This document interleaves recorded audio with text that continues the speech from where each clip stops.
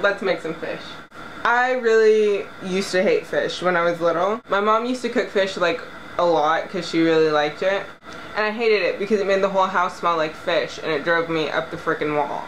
But anyways, fish is really great because it's quick. It's really quick and it's easy.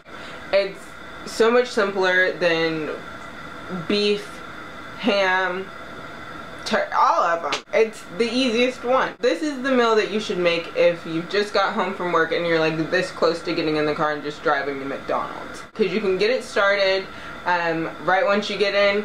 Take off your clothes, you know, do your thing, whatever it is you do. I'm not trying to judge, whatever. And then put in the fish and boom, 8 minutes later, you've got a meal.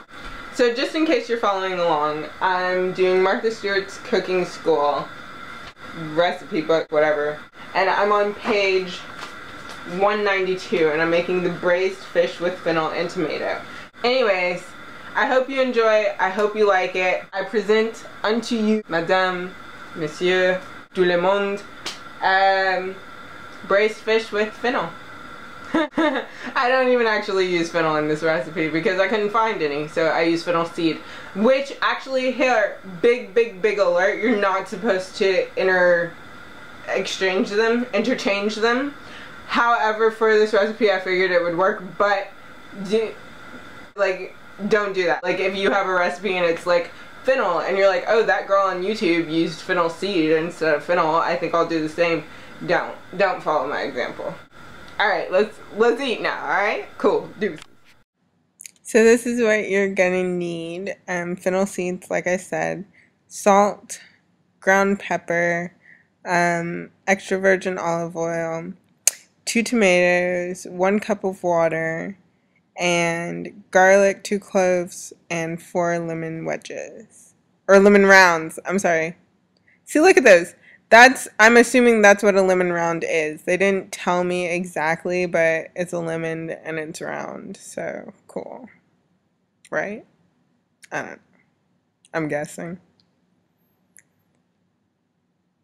Oh, and your fish. Duh. You're definitely gonna need your fish. Okay, so pour in your 1 cup of water and then 3 tablespoons of olive oil. And then your tomatoes. I like tomatoes, so I just made sure I had a lot of them. Look at that slow motion. And then 4 lemon rounds. I really hope that's what a lemon round is. And then your garlic. Fennel seeds. I put like a heaping palm full of fennel seeds. I know that's not like exact measurement terminology, but you get it. Ground black pepper. It said just season with it, so I just put like 1 layer over the entire pot. And then Himalayan pink salt. It is the best salt ever. And again, just a layer. Then turn on your heat and get all of that to boil. Wasn't that flame thing awesome? I love cooking with gas. And then you're gonna put salt and pepper on both sides of your fish while you're letting that boil. So it needs to boil for about 8 minutes, 6 to 8 minutes. No, I just lied to you. 12 to 15 minutes. 12 to 15. And just do that on both sides, the salt and pepper. And it should look like that. Simple.